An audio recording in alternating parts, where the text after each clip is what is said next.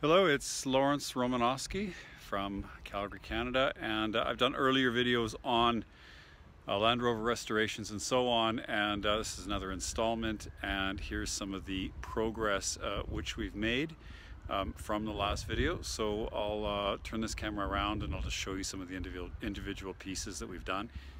Okay, so starting with the chassis, this is a Series 2 chassis that dates from 1961. It's the same as a Series 2A chassis. This one had significant work done to the front horns where the bumper mounts, and that has been reconstructed. It had some rust around the one aperture for the PTO, which was corrected. You can see it's a little bit chewed up in there, but still reasonably solid for the steering relay.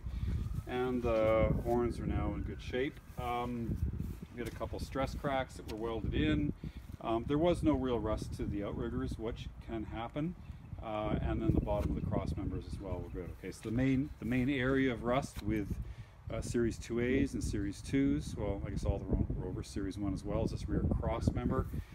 And you can see this area in here gets it'll get filled up with dirt and grime. So most of that is renewed, and that you can see that it has been competently patched. Basically, the rear cross member has been rebuilt.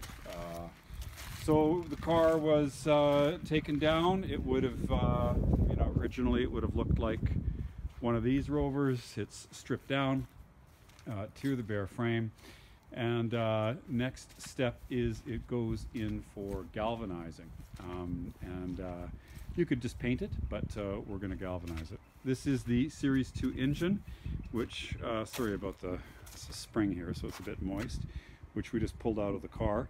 The Series 2 engines are different from the 2A engines, even though they're both 2 1/4. So the Series 2 started with a 2-liter IOE engine, carried over from the Series 1s.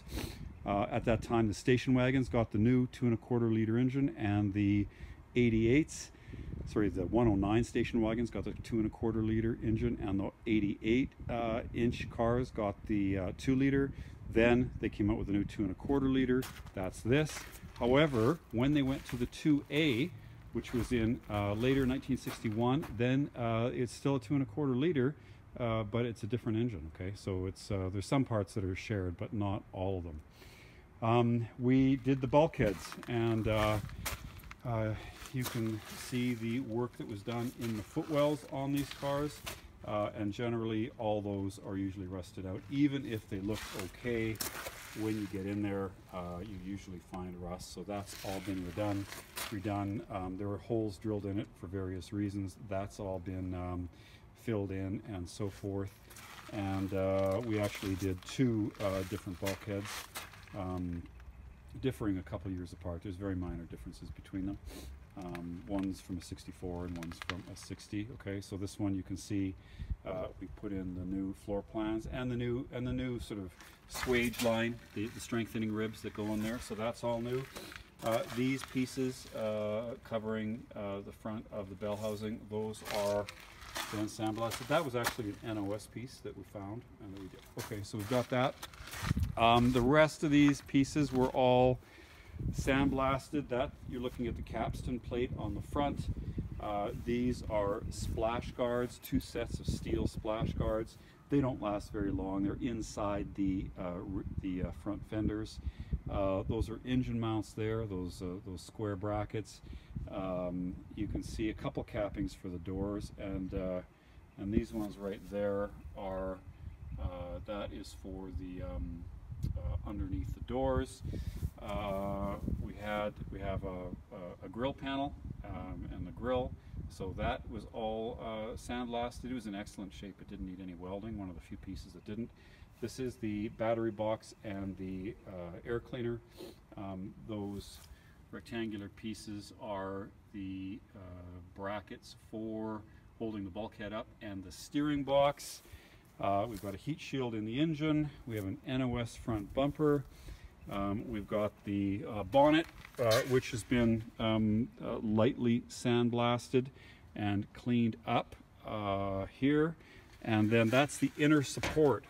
So if you don't take that off, there's going to be corrosion between the bumper support, the bonnet support and the front hood. So you got to take it off. You got to drill all the rivets out, sandblast that. So that piece then is ready for galvanizing or paint. I think we'll galvanize it and then put it back. Now we have some floors and seat box covers down here. You can see those. And then this is the seat box, that intersection there, which can be a battery box on some models, but isn't. But regardless, they all have the well for it. That is in steel and rusts badly, of course, because it's open to the elements, and then water drains in there and sits there and rusts it. Okay, and then it usually takes out the side too, and so that has all been then rebuilt. Okay, so that is a lot of work that goes into that, rebuilding it. And so that is ready for coating. We looked around for doors. We had one good door, which is here with good aluminum. It required just a bit of minor work on it, but we didn't have the. I guess that is the driver's side door. I suppose they just take a bigger beating, and we didn't find one. So that is reskinned. If we look on the inside on this one, you can see that the metal frame needed some repair. There's a little bit of sand there, but it turned out okay. So this one is actually in decent shape. This one we had to completely disassemble and rebuild with new metal and reskin it. Not an easy job. And then we've got the door tops again, and you can see that you know that they've got a little bit of pitting in there from rust. That's where the weather strip is. So you know you got to take it all apart and blast it as well. For whatever reason, we have two passenger ones and one driver one. Okay, so this well, we have the rear body to do next. So I'm going to take the rear body from this car, or that's the plan anyway, because it's actually relatively straight on the inside. And then we'll do that up, and with that and the tailgate piece, that will comprise virtually all the exterior panels on the car and the body and so on. And you can see that, you know, when you take these things apart, there's like lots of parts, they, you know, you got to disassemble the whole thing down to every nut and bolt. I mean, if you want to get out all the corrosion and all the electrolytic corrosion from the aluminum and the steel and all the rusty metal, and take it apart and sandblast it all and repair it all, and then either galvanize, powder coat, paint, electroplate, whatever you're doing to it, then replate all the fasteners, then get new rivets, then rivet the whole thing back together again. And there's probably a misconception that because a Rover is so simple that, you know, it's easy to do, and it is easy in the sense that you can unbolt it, but make no mistake, there's lots of work here. This takes lots of time to do, and to do properly. Okay, so with that, I just hope that helps just explain what goes on when you restore a old Land Rover. And we still haven't got into the engine, gearbox, and axles. That's the easy part. It's the frame and the bulkhead and the aluminum that's the hard part. So it doesn't make sense to do an engine and then let it sit there for 5 years before you figure the rest out. It makes sense to just tackle the hard bits first. And here are some parts bolted, well, loosely bolted together, and it goes back in the trailer. And so you can see the galvanized bumper and the front grille support, which didn't have any rust damage at all. Like I said, the battery and air cleaner bracket. You can see the front of the bulkhead with some of the repairs that have been done, and the back of the new floorboards that are in there.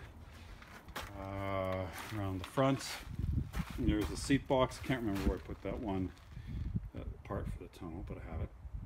And there's the top of the bulkhead there, and the seat box. There's some additional pieces that go around these panels for the seat belt. So anyway, that's what it looks like kind of starting to look like a Land Rover. Of course, the rear box is the